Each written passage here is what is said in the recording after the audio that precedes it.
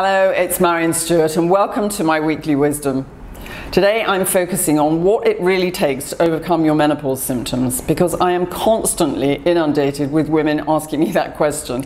They're praying it's going to be a magic pill, but actually in reality it couldn't possibly be if you really understand what the underlying cause of the symptoms are in the first place. So the first thing you need to do is get yourself into good nutritional shape. We know from research that women often have low levels of important nutrients, and that isn't good because your brain chemistry and your hormones need those nutrients in order to function normally. Then you've got the added factor that when your ovaries are no longer producing estrogen, you've got low levels of estrogen, and these empty estrogen receptor sites within the cells, which are so hungry for estrogen, they're hunting around for something, and they can take environmental estrogens which are harmful. So you need to take naturally occurring estrogen into your diet so that you satisfy the need of the receptor sites, and they look so similar to estrogen that you had before that you can fool the brain into thinking that you've got normal circulating estrogen again. So that's a good news story, and it has lots of other implications for the long term too, because it prevents things like osteoporosis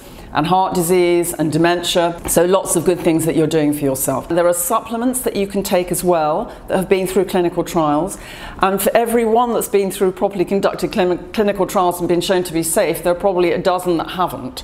So don't be fooled by the pretty packaging. You need to make sure that you're taking supplements that really work and are really safe, and apart from that, do some exercise and relaxation as well. So it's not a magic pill. It isn't something that I can even wave a magic wand, sadly, but I do have a really effective program that's been helping women overcome menopause symptoms for more than 27 years, and it really does turn their lives around. So you've got to put in a bit of spade work, but the first thing is you need to know what you should be doing, what you need to be leaving out of your diet, what you should be including into your diet to actually get your nutrients back into an optimum range and top up on the naturally occurring estrogen as well.